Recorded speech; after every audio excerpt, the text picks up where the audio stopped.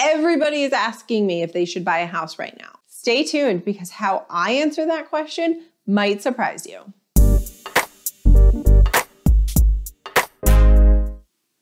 Hi, and welcome back to my channel. If you're new here, my name is Samantha, a local realtor in the North Atlanta market. And every time I meet somebody, once I say that I'm in real estate or that I'm a realtor, the first comment they make or the first question they usually ask goes something like this.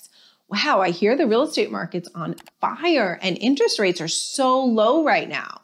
You know, I was thinking about buying my first house. Should I? Is now a good time? Now, because I'm a real estate salesperson, the answer that most people think I'm going to say is yes, absolutely. Go out, buy a house. Let me sell you a house. Let's go look at houses right now. The reality is that is not how I answer them. You see, I don't think it's such a clear-cut yes or no on whether or not somebody should buy a house. So I followed up with a series of questions. I asked things about their living situation, their current employment situation, and their current financial situation, because how they answer on some of those key points will determine whether or not it really is the right time for them to buy a house. So let me give you a few examples. I asked them what their current living situation is like.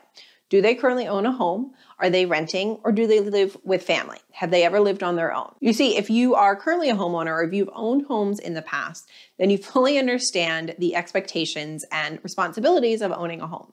However, if you are a first-time homebuyer, maybe you're renting or you're living with family, you've never actually lived on your own before, you may not fully understand or comprehend the responsibilities that come with homeownership.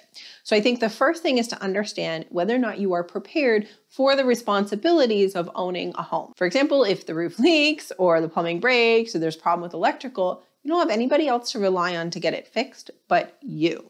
Are you fully prepared to take on that responsibility? If you answered yes, then you're ready to own a home. If you answer no, maybe because you're still living with family, if you've never lived on your own, then I might suggest you rent for a little while to get a full taste of what it's like living on your own. What is your financial situation like? Do you have money saved up for a down payment and closing costs? If you do not have any money in the bank, no money for a down payment, no money for closing costs, then you might want to reconsider whether or not it's the right time to purchase a home. You might want to have some money saved up. Yes, there are 100% financing options out there. If you're a veteran, you want to utilize a VA loan, by all means, go ahead. There's also USDA loans, and there might be some other loan programs out there that I'm not aware of.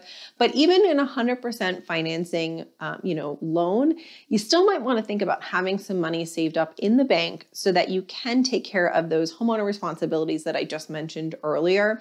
You can get 100% financing where you're not bringing any money to the table to close. However, if in the first week of you owning the home, if the roof does start leaking and you have zero reserves or zero money in the bank to fix it, well, then you're really not in a good position. So you got to first make sure you have money for your down payment and closing costs. And then the other aspect of financials that you want to review is, do you have stable and reliable income?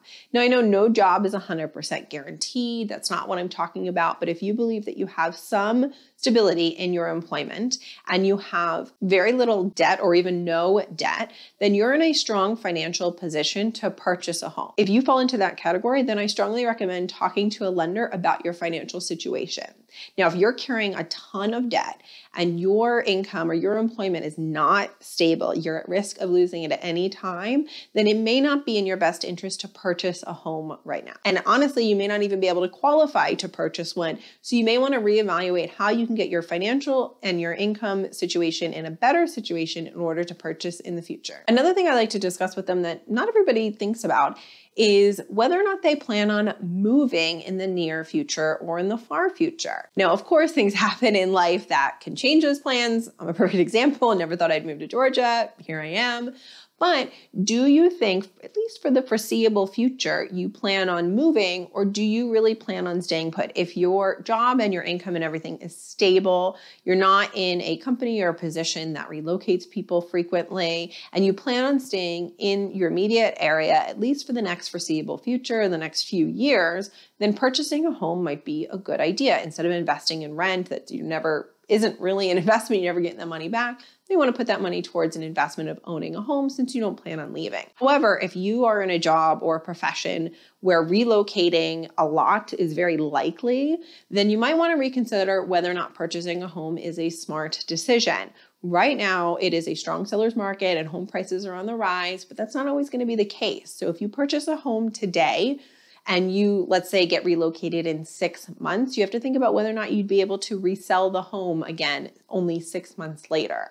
Or if you don't want to sell the home, could it be turned into an investment property? So if you do have moving in your near future, there are options for you if you do purchase, but it is just another layer, another thing to discuss before you actually go through the process of purchasing a home. And of course, in reference to today's market and what's happening right now, there's so many people that have left big cities and moved to more suburban areas or further away, extending their commute times because they're working from home.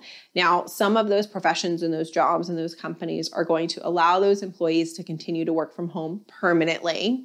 And there are others that, while they thought it might be permanent, have actually changed their mind and are eventually going to want everybody to come back and work from the office. So it's important to understand what your situation is in today's world, because if you relocate out of the city and you just took your commute time from 20 minutes to an hour and a half because you were working from home and now you can't work from home anymore and you have to commute, you have to think about how that's going to affect you in the future and whether or not buying is the right decision for you. And the last thing to think about when you're deciding whether or not it's the right time for you to buy or not is, do you have what it takes to survive in today's market?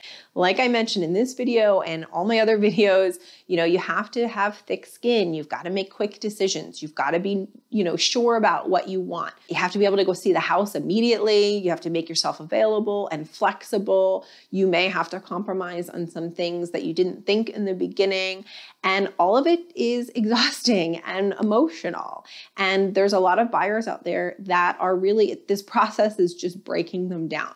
So if you want to be a buyer in today's market, you have to understand what's going on, how to prepare, be prepared, and then stick with it, because the buyers that are persevering in this market are coming out on top. As always, thank you so much for watching. I really hope you found this information helpful. I really enjoy making these videos for you. So if you have an idea for a future video or a question or concern, especially as it relates to the market that we're in right now, please leave it in the comment section below. And of course, good luck. As I've said in my last 2 videos, good luck to all you buyers out there. If you're out there shopping right now, it is super tough.